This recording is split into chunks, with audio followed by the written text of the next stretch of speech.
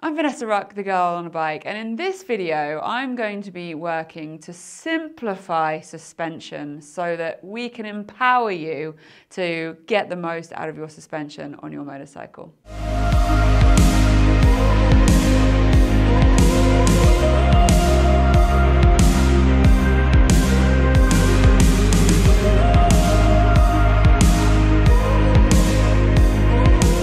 So we all know motorcycles have a lot of technology in them. There's so much going on and it can be really overwhelming trying to work out which bits of information we really need to know about and how we can utilize our time and resource to learn the most important things about a motorcycle. So this video is in a series of videos which I'm partnering with Öhlins Suspension for, talking about suspension with the aim of trying to empower more of us to take control of our suspension and get our suspension set up better on our motorcycles.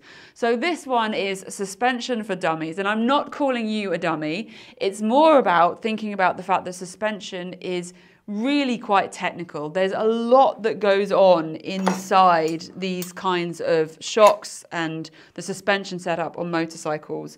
But we don't need to know about every single intricate detail of suspension to be able to get some improvements for our riding and our motorcycles. So in this video, I'm going to be talking about what suspension is, why it's important. We're then going to go into some of the key vocabulary words that you're going to hear people using when they talk about suspension. I'm then going to list a couple of examples of feelings or reactions that you might be getting from your motorcycle, and they will give you a bit of an idea as to whether your suspension is set up right for you. Because if I say one of them and you go, wait, my bike's done that, it will be a good sign to you to know that, hang on, my suspension must be not quite right. And then we'll move on to some things that you can do, 4 steps to get the most out of your suspension setup so that you can get the best results in your riding. So let's go straight into it. What is suspension? Now, we've probably all seen the springs and the forks on our motorcycles. The suspension is the mechanics between your wheels and your tires and the overall motorcycle. The sole purpose or core purpose of our suspension is to keep the contact of your motorcycle wheels and tires with the ground.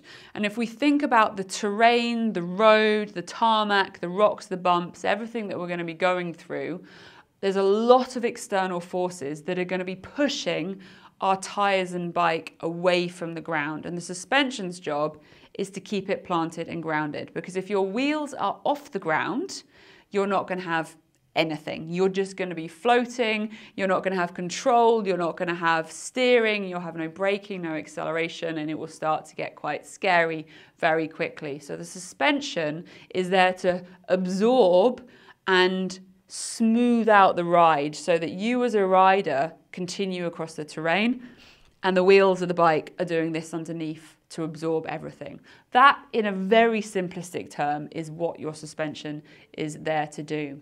When you then start to talk about suspension, you're going to hear all kinds of vocabulary. And it's at this point where I think a lot of us start to shell up and switch off and think we're way outside of our depth and I don't really know how to continue this conversation because I don't understand. So let's talk about some of the key words that you might hear when it comes to suspension talk. So the first one is your preload and your sag. So the preload is the amount of tension that is put onto a spring before any external forces. So this is the spring, which is on the outside of the suspension, and the force that's applied to that before you've started to do anything. Not so important at this point in the conversation. The bit that you're going to be a little bit more needing to tune into is your rider sag. Now, when you have a motorcycle, there is the weight of the motorcycle going onto the spring and the suspension setup, and you're then going to be adding your rider's weight to that spring and setting the sag it's really important to make sure that your suspension is set up in the optimized position of the range that that suspension can give you when you think about the forces going up and down. And the easiest way to sort of look at that is if you look at your bike and you can see its neutral position. So we've got the example here. If you were then to put the rider's weight onto the bike, that suspension is going to drop, and you're going to be able to set that sag to the optimum level for you as a rider. Now, there is going to be another video in this series that will give you the how-to on setting your sag, so do check that one out. Next up, we're going to be talking about damping, and the damping is a really critical part of the internal elements of what is happening with your suspension to support the spring. Now, if we were to take a spring on its own and compress it, it would push back out and you could end up with a bouncy ball where the weight of you and the bike bounce up and down on top of this spring, which is going to be pretty uncomfortable, and you're going to be like wee, wee, wee, wee, like a bouncy ball. The damping is there to control the compression and the rebound of the spring. So I'm trying to keep this nice and simple so that we can think about it logically in our mind. So if we've got a spring and we hit a rock, the spring and our suspension is going to be compressed upwards. That's the compression, the force pushing into it. You've then got the rebound, which is when the spring then returns back to its original neutral position, or back down into the hole or the bump that you've gone into. And the compression and the rebound settings are really important for the goal of having a smooth ride. The optimum is the rider being just gliding along and the undercarriage of the wheels of the bike going up and down, rebounding and compressing, absorbing everything. While I have the spring in my hand, the spring rate is another one that's important. As we get to the next part of the video, I'm going to be talking about things that you can do to improve your suspension, and the spring rate is something that I'm going to mention there. But a spring is not all the same. Now, if we look at motorcycles, they are a one size fits all. You buy this Honda CRF, for example, and it's going to come with a OEM, original manufacturer spring, and they tend to be made for the average rider, which does vary via model or bike or manufacturer. But if we take an example of my hard enduro bike, the average rider for the spring in that bike was 85 kilos. Okay, I'm probably not far off 85 kilos right now because I am carrying an extra human, but I am 62 kilos as a normal rider, and so an OEM spring is too stiff for me as a rider. And if you're going to be riding with a spring that's too stiff, it's going to be like being on a rodeo ball. So the spring rate is something you really want to be thinking about, making sure that that spring is the right weight for you. I've kind of jumped on to the next bit of the video, but spoiler alert, spring rate is the strength of the spring and the resistance it's going to give to the weight and the forces applied to it.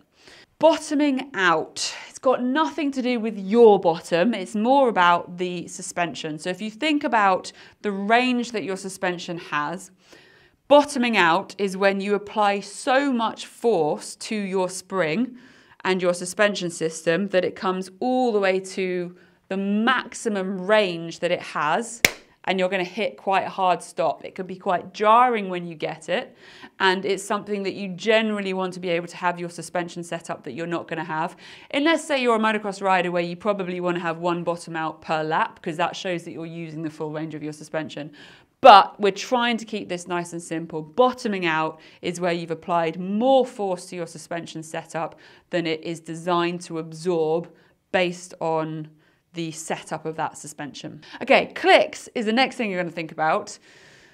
And the clicks is relating to the adjustment that you can do for the damping on the suspension. So we talked about the compression and the rebound, and depending on what suspension system you have. So here's an example of an Öhlins aftermarket suspension that could go on this bike. Here at the top, there is a twisty thing. I don't want to add any more tech words. So this is where you can twist it and it will click. And the clicks is relating to how you can change the damper settings into that suspension.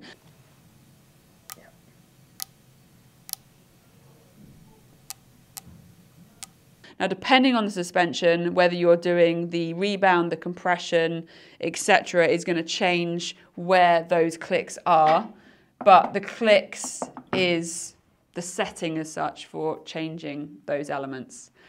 Hopefully I've kept that nice and simple. If at this point you feel like, you've said a few too many words, my recommendation is just to rewind the video and watch them again and really try and think about the geometry of what's happening to a bike as you're riding and how those words would apply. But suspension doesn't have to be as terrifying as the world seems to make it feel. So what we're going to do now is think about some of the symptoms that your bike could be giving you, which are a sign that your suspension probably needs to be set up more correctly. Bottoming out, mentioned it already, but an easy example here, you've got your suspension range. If you're bottoming out, you're going to be hitting a really hard stop on the end of your suspension. Now, you're going to feel it if you bottom out because it will be quite aggressive. A trick that you can do to see how much of your suspension you're using is have these little markers. Some suspension will have them as standard, but if yours doesn't, you can simply get a cable tie, pop it around, make sure it's on the high side at the start of your ride, and then have a look at the end of the ride, and you'll be able to see how much of your suspension travel you're using. And if you're really not using much, it's a very big sign that your suspension isn't set up. And obviously, if it's pushed all the way down to the bottom, it's another good sign. Excessive front end nosedive when you're braking is another one. Now, when you brake, the deceleration is going to naturally put more weight onto the front suspension and the front tyre, which you want. You do want more traction going into your front tyre to enable it to bite with the terrain and help you slow down. But you also have to have the balance between keeping the traction on your rear tyre and not having too excessive a nosedive. So if you feel like you're going right forwards and your back's going really light, that's another sign. A bouncy or an unstable ride, if you're hitting bumps and the bike is then hitting the bump and then continuing to kind of bounce after it like a bouncy ball would, that's a massive sign. Even if you're in the harshest terrains, if you're feeling like you're constantly being bucked around and feeling every single bump and rock out there, that is not your suspension being optimized. You're pulling on the throttle, accelerating away. There can be a lot of power on that motorcycle. You're gonna expect the front end to go a little bit light, but too light with the rear end squatting right down is gonna take away your control. Yet another sign of that suspension. You want to get it around those tight corners. If you feel like you're constantly just not quite able to get it around those corners as smoothly as you should with the power and the speed that you want, maybe it's understeering or oversteering, that is another telltale sign that your suspension isn't set up correctly. Now, I've given you just a small handful of some of the symptoms that you might be feeling on your motorcycle.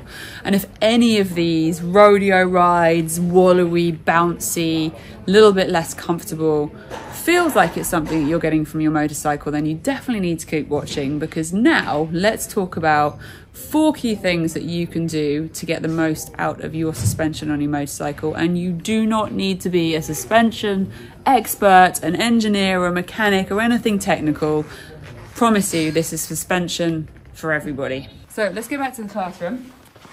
We are going to talk about how you can improve your suspension. So the first thing you've got to do is go back to that spring rate conversation we had before. As I mentioned, not every spring is for every rider. You need to make sure that the springs in your motorcycle, both rear and front, are for the weight of you as a rider. Get out the manual, the tech sheet for your motorcycle and work out what load rating, rider rating your spring is in your motorcycle. And if it is not for your weight, then get yourself online and find yourself the right weighted spring. So Öhlins are a really good example of a company where you can get a whole range of different manufacturers, brands, etc., springs to be able to pop them into your motorcycle. Now, I did promise you that you didn't need to have any technical knowledge. Changing the spring is something that is achievable at home, but you can also obviously get a service provider such as Öhlins network to install those for you as well. That's number one. Really, really critical. Like, the most important thing to start with is making sure you've got the right spring. You're then going to move on to number two, which is setting your sag. I am going to have another video on my channel on how to set up your sag. It's not a challenging process. You're pretty much going to need you, your bike, your kit, a tape measure, and someone to help you do it. So set your sag to make sure that your suspension for your bike and weight is set in the best optimum position for the range of the suspension that you have got. Number three is then the dampers, and that is where we get into the clicks. Don't be afraid of the clicks. You can change and adjust the settings on most bike suspension, a lot of bike suspension. It's completely irreversible, and it's something that you can have a go and play with at home. You don't need to worry about breaking anything. Nothing catastrophic is going to happen. But change the suspension clicks. Normally it's recommended that you go back to 0 and then click your way up. Work out what that setting is, write it down so you don't forget what you've put it on.